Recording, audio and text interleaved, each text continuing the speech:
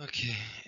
اليوم بدنا نكمل حكي عن ال tuned oscillators. المرة الماضية حكينا عن ال Hartley oscillator. اليوم بدنا نحكي عن ال Colpitts وال Clapp. بالنسبة لل Colpitts oscillator، طبعا زي ما شفنا برضو بال Hartley، طبعا ال DC biasing لل BJT amplifier مش واضح هون، لكن احنا دايما نعتمد على التيار. فاي سي التيار اللي بيطلع من هون بيسوي بايسنج بالنسبة للفولتج جين للكومن بيس هون. اوكي، فزي ما قلنا الفرق هون انه عندنا الفيدباك برجع بين الكاباسيتورز هون، وفي عندنا RF هذا فيدباك ريزيستنس. اوكي، ف برضو الكاباسيتورز هون بسوي بلوك، نفس الكاباسيتنس بيسوي بلوك للدي سي كيرنت اللي بيمشي هون من الدي سي بايسنج. اوكي، فبالنسبة للكلاب سوري للكولبيتس oscillator، نفس الاشي هون عندنا transformer. اوكي، للاوتبوت. طبعا هون الاوتبوت الاوسيليشنز بيطلع من هون، وعندنا فيدباك من الاوتبوت بيضل يرجع على الامبليفاير عشان عملية الاوسيليشنز. طبعا هون بالنسبة للكاباسيتور عندنا C equivalent. طبعا دائما نحسب كل الكاباسيتنسز الموجودين على الكولكتور. فعندنا C1 C2 in parallel مع بعض، sorry in series مع بعض، فطريقة جمعهم زي ال resistors in parallel، و in parallel مع هذا C stray. okay, stray capacitance. فعندنا C equivalent equals C1 times C2 divided by C1 plus C2 plus هون عندنا stray capacitance. okay. الآن بالنسبة لل RC prime loaded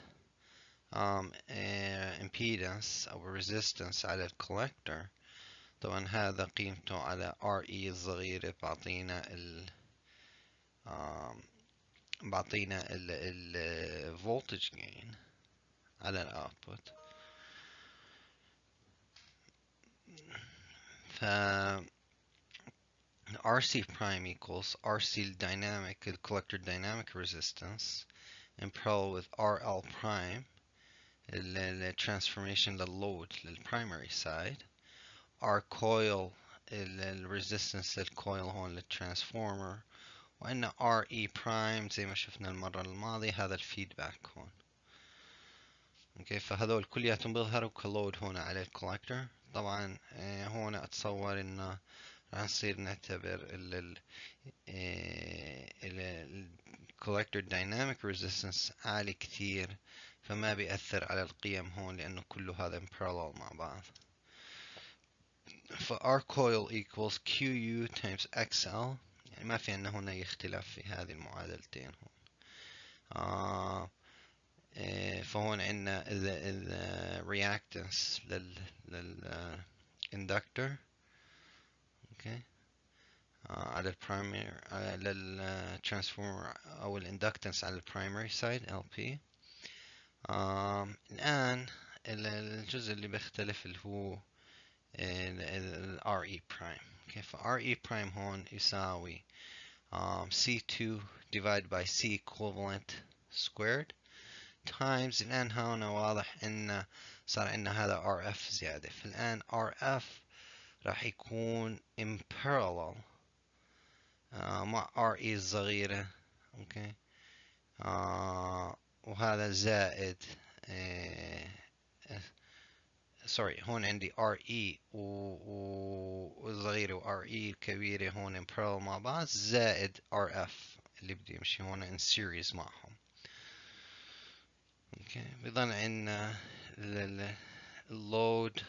اوكي، فاللود اللي جت البرايمري سايد transformation RL prime equals NP, the primary windings divided by secondary windings squared ضرب RL اللود. الآن زي ما حكينا الجين هون ما اختلف AV equals RC prime divided by RE. طبعا RE بنطلعها من التيار اللي بيمشي هون في الدائرة، طبعا ال DC current اللي هو هون بنسميه IC راح يكون دائما معطى هون عند ال power supply VCC. الآن هذا الجزء المهم دائما، يعني لو لقينا الفولتج جين، هذا الفولتج جين هون عند الاوتبوت على الكولكتور. اوكي. اللي بيهمنا عشان يظل عندنا الاوسيليشن قديش بيصل من الفولتج هون على الفيدباك. اوكي، فعندنا هون AVF هو الفولتج جين ما بعد الفيدباك، في الحالة يساوي C2 divided by C1 plus C2 times. الآن هون عندنا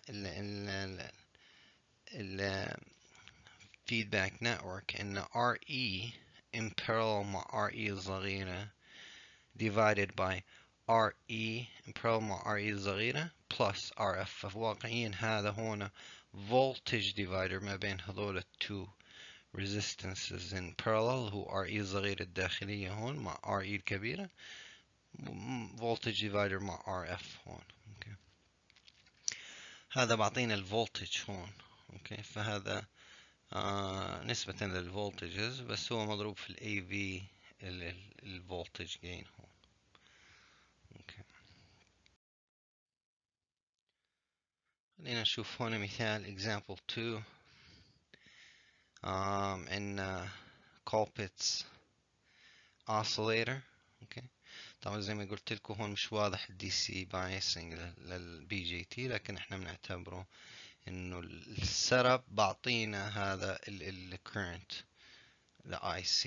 اوكي، هذا نفس ال current DC current بده يمشي بهذا الشكل، ف IC equals 1.3 milliamps. اوكي، بغض النظر عن شو الفولتج هون. اوكي، فهذا لحاله بعطينا البايسنج للبي جي تي ترانزستور، بنقدر نطلع منه مثلا قيمة RE الصغيرة. الآن عندنا هون الفيدباك 80 ohms RE 1K، وعندنا هون الكاباسيتورز 150 pico farads و 1500 pico farads. straight capacitance عندنا 29 pico farads. وبعدين عندنا هون الاندكتنس على البرايمري سايد 1.3 مايكرو هنريز. الكواليتي فاكتور للترانسفورمر QU equals 30، و NP over NS اللي هو البرايمري على السكندري windings يساوي 5، وأن K equals 1، يعني هون عندنا ideal transformer والload is 100 ohms. السؤال بيقول determine the tuned circuit resonance frequency. okay. أول شيء نحتاج للresonance frequency قيمة كل الكاباسيتورز هون على الكولكتور. طبعا هون عندنا 1 picofarad parasitic capacitance، يعني واقعيا هون ما في عندي كاباسيتور لكن عندي تأثير capacitance عشان الهاي frequency ما بين الكولكتور والبيس. okay. فهذا بيظهر على الكولكتور، وأن هذول قيمتين على الكولكتور أو الإكويفالنت تبعهم زائد هذا، فهذول كلياتهم بيظهروا هون على الكولكتور. وأن البرايمري inductance LP equals 1.3 microhenries، فبنقدر نطلع منهم الريزونانس frequency. الآن بالنسبة للفولتج gain calculate the voltage gain at the collector AV. okay. هون بدنا نعتبر إنه الدايناميك resistance infinity، يعني ما بتدخل في المعادلة parallel، فممكن يكون عالي كثير القيمة بحيث إنه ما تأثر على الجين. okay. فهون ال AV اللي مطلوب منا هو الفولتج gain هون. okay. الآن will oscillations be sustained؟ الجزء الأخير من السؤال. Oscillations will be sustained إذا الجين هون على الانبوت كان أكبر أو يساوي 1. okay. إذا كان أقل من 1 زي ما شفنا بظل الفولتج يقل يقل يقل تا ينتهي ويوقف، ما يصير لنا input حتى نطلع output. فحتى oscillations to be sustained لازم يكون الجين أقل شيء اللي بيصل لهون على الفيدباك واحد، يعني نفس الفولتج اللي بدخل هون كإنبوت قاعد برجع وصل كواحد هون، بغض النظر شو بيصير هون. يعني بصير عندي amplification هون، attenuation هون، بالأخير بيصل هون لنفس قيمة الفولتج الأصلي، فبتظل عملية متكررة، فبصير عندنا oscillation sustained. لأن إذا الجين كان أعلى من واحد بتظل العملية بضل يزيد عندنا الاوتبوت، بيرجع للانبوت في قيمة اعلى من الانبوت اللي قبله، وهكذا. فبنضمن انه العملية ما توقف بالنسبة للأوسيليشنز. اوكي، خلينا نبلش في جزء A. اوكي، فالآن بدنا نلاقي الريزونانس فريكونسي، سوري، او الاوسيليشن فريكونسي. فبدنا نجمع كل الكاباسيتورز اللي موجودين هون على الكولكتور. عندنا C، هذول الاثنين parallel مع بعض، فعندنا 150 times 150 sorry 150 times 1500 divided by 150 plus 1500. طبعا الناتج هون راح يكون بالبيكو فاردز، اليونتس هون عندنا بيكو فاردز، زائد 29 بيكو فارد هون، زائد 1 بيكو فارد هون. فالناتج بالأخير بيطلع لنا 166.4 بيكو فاردز. فالآن نقدر نطلع ال resonance frequency، أو هون نسميه ال frequency of oscillations. عندنا 1 over 2 pi times، طبعا هذه ال LC circuit times L times C، عندنا 1 over 2 pi times the square root of هون عندنا 1.3 microhenries. okay, micro 10 to the negative 6 times 166.4 picofarads اللي هو 10 to the negative 12، بيطلع لنا 10.8 ميجا هرتز. للجزء الثاني بدنا نلاقي AV هون على الكولكتور. اوكي، بنقدر اول شيء نبلش نحسب، لانه AV هون يساوي RC prime divided by RE الصغيرة هون. ف RE الصغيرة تعتمد على DC biasing. هذا يساوي thermal voltage divided by IC أو IE.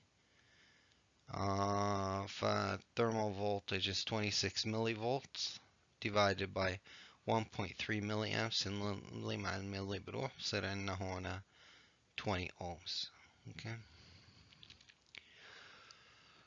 الآن نحتاج نلاقي RE prime، R coil و RL prime. okay. ف RE prime equals، طبعا هون اختلف عنا لأنه عنا parasitic capacitance هون، ف راح يكون عنا 1500. طبعا هون بيكو، مادام كل القيم بالبيكو بالأخير هذول نقدر نطلعهم عامل مشترك بيكو للكل. فعنا 1500 divided by 1500 times 150 divided by 1500 plus 150. okay. فهذا هنا هو equivalent لهذا الجزء، زائد اللي هو 30 مجموع 29 plus 1 بيكو.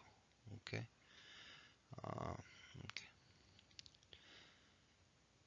times، الآن هون عندنا RE الصغيرة in parallel مع RE الكبيرة، هذول هاي parallel مع RE الصغيرة اللي هون تكون، زائد ال 80 ohms.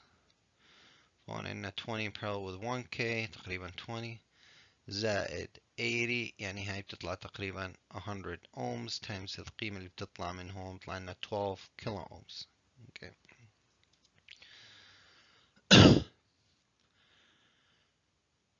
اوكي. الآن بالنسبة لل R coil، R coil equals الرياكتنس من LP ضرب الفريكونسي. اوكي، سوري، الرياكتنس ضرب QU الكواليتي فاكتور. هون أنا الكواليتي فاكتور 30 times الرياكتنس، هون الاندكتنس راح يكون 2 باي times F times LP the 2 باي تايمز هون الفريكونسي طلع لنا 10.8 ميجا هرتز اللي هو times 10 to the 6 ضرب LP 1.3 مايكرو هنريز اللي هو 1.3 times 10 to the negative 6 بيطلع لنا 2.6 كيلو اومز. اوكي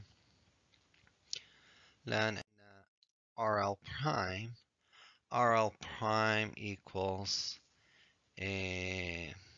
5 squared times 100 اللي هو هون عندنا الريشيو NP over NS 5 squared times 100 اللي هو اللود بعطينا 2.5K. اوكي فالآن عندنا كل القيم عشان نطلع RC prime.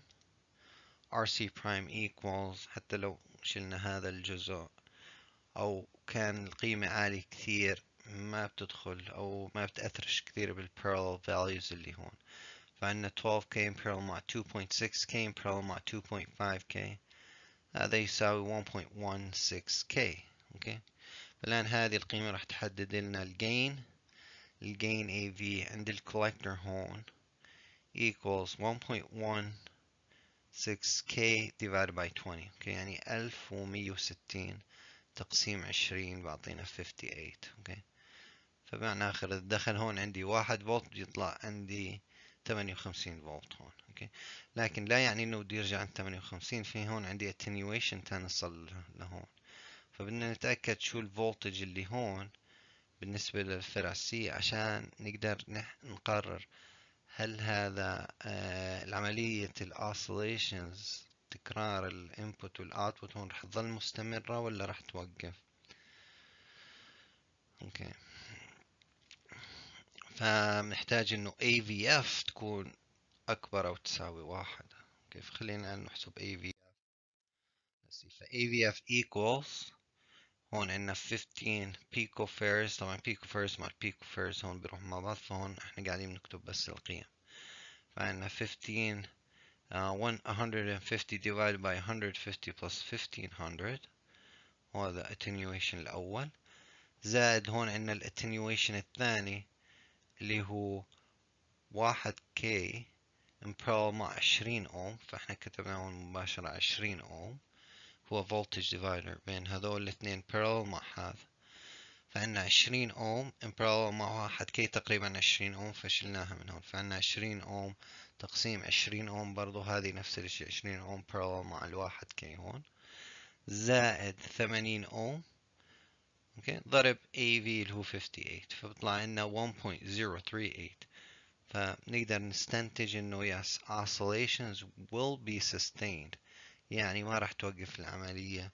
راح تظل ماشية هون.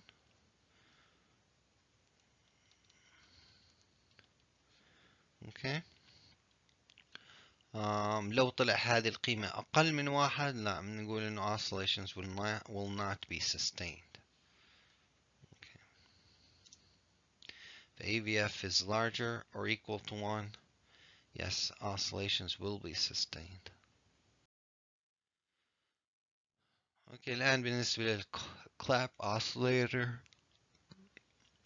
اوكي بالنسبة للكلاب oscillator عندنا نفس السيت اب للكولبيتس لكن الفرق انه هون في عندنا فيدباك يعني سوري ال C3 صار الآن in series بدل ما هو parallel هون. اوكي الآن كونه صار in series الآن لو ظل الدي سي biasing من هذا الاتجاه هون عندنا دي سي بلوك فما راح يشتغل هذا البي جي تي amplifier فالسيت اب بيكون بهذا الشكل بغض النظر شو هون موجود كبايسنج بيهمنا التيار اللي بيمشي اي سي هو اللي بده يشغلها.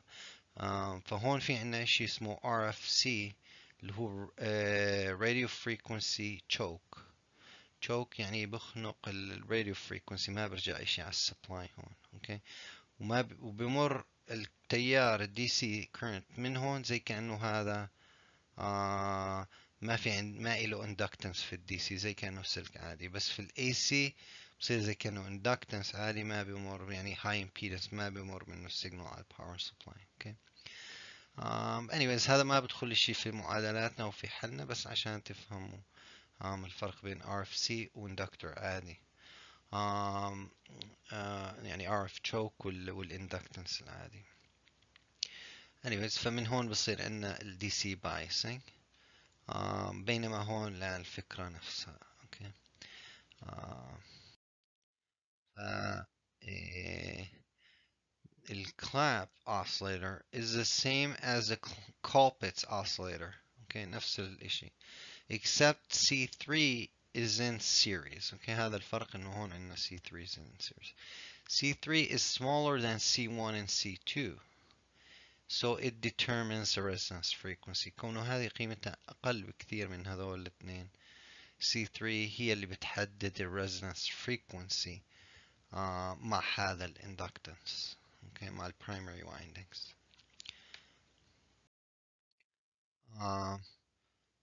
So بشكل عام لو بدنا ننظر لل C equivalent هون. Okay.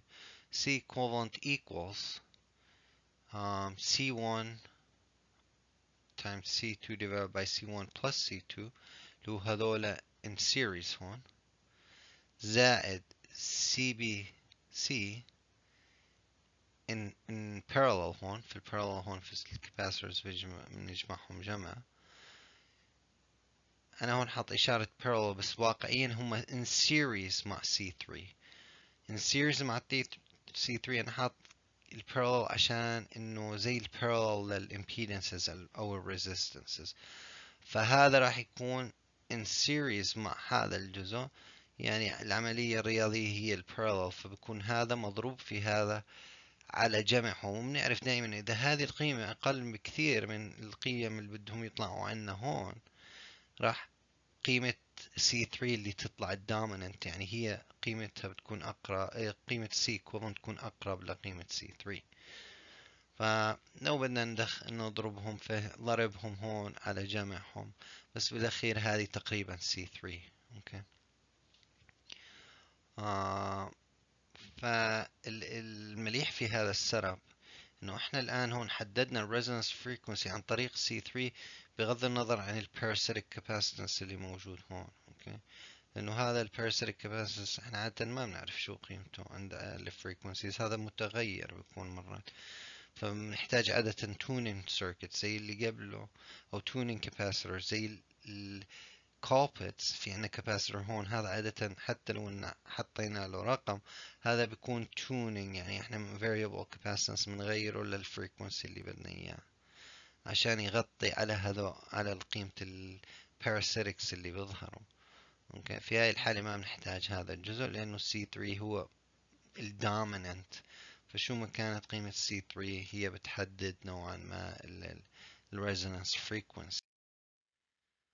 فهون عندنا مثال example 3. Determine the tuned circuit resonance frequency. Calculate AV. Will oscillations be sustained? اوكي، في نفس المثال السابق الأسئلة لكن هون على الكلاب oscillator. طبعا هون زي ما حكينا DC biasing للبي جي تي بيظهر هون بالتيار، فعندنا 1.3 ملي امبس. اوكي، طبعا حلينا RE راح تطلع نفس القيمة 20 اومز. بناء على هذا RE بدنا نحسب RC برايم، قسمه عليه بنلاقي ال AV، ومنرد نسوي الفيدباك نفسه ما هو الفيدباك هون. نفس الكولبيتس هو فولتج نوع من انواع الفولتج ديفايدر ما بين كاباسيتورز هون مع هذا الفيدباك. يعني هون عندنا attenuation، هون عندنا الاتنيويشن الثاني اللي هو الفولتج ديفايدر ما بين RE وال 80 اوم هون. نلاقي ال AVF نقدر نقرر إذا ال oscillations will be sustained أو لا. خلينا الجزء الأول. طبعا هون حسبنا C equivalent. اوكي، ف C equivalent equals 29 times هون عندنا 15. طبعا هذول C equivalent لهذول. اوكي، in parallel in series مع بعض مضروبهم على جمعهم زائد 1 picofarad هون. اوكي، هذا اللي عندهم parallel مع هذا الجزء فمجموع جمع. هذا بده يكون القيمة هاي كلها in parallel مع هذا 29 picofarad، فهذه ضرب هاي على هذا مع هذه زائد هذا. اوكي، فهون بكونوا زي كانهم in series، جمعهم in series. اوكي، فطلع لنا 23.9 pico farads. اوكي.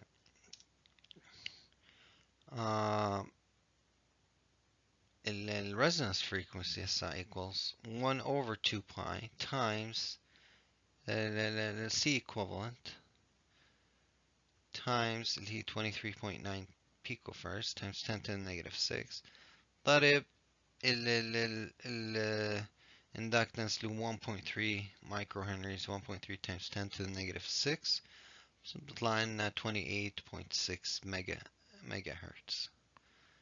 اوكي، يعني طبعا هون في المثال هذا احنا استخدمنا القيمة الأصلية ل C equivalent، رغم ان قلنا يعني تقريبا هذا ال equivalent يساوي لهون ل C3، يعني هذا تقريبا مساوي لل 29 picofarads. بالنسبة للجين زي ما قلنا RE نفسها لأنه DC biasing نفسه للبي جي تي 20 ohms. RE prime إن نفس القيم 15 plus 150 divided by 150 squared times هون عندنا 80 plus 20 لأنه هذه parallel مع هاي تقريبا 20 يساوي 12 كيلو أوم. بالنسبة ل RL prime إن البرايمري على السكندري winding squared اللي هو 5 تربيع ضرب اللود RL هو 100 ohms طلع لنا 2.5k. نفس المثال، يعني القيم هون عندنا كل شيء نفس المثال السابق. our coil عندنا QU اللي هو 30 times الرياكتنس للإندكتور هون لو عندنا 2 pi times 28.6 times 10 to the 6 اللي هو هنا الفريكونسي ضرب 1.3 times 10 to the negative 6 اللي هو الاندكتنس بيطلع لنا هون 7k. طبعا هون الاختلاف لأنه الفريكونسي صارت تختلف لأن resonance frequency. RC prime equals 12k in parallel with 2.5k in parallel with 7k. طبعا dominant هون 2.5 أقل قيمة بيطلع لنا 1.6 كيلو أومز. فالgain AV equals 1600 تقسيم 20 بيطلع لنا 80. اوكي، فهذا الجين زي ما قلنا هذا الجين عند هذه النقطة الاوتبوت هون على الكولكتور. فبالنسبة للoscillations if they're sustained ما بنقدر نقرر من هاي القيمة، بدنا نشوف قديش من هذه القيمة برجع على الانبوت هون.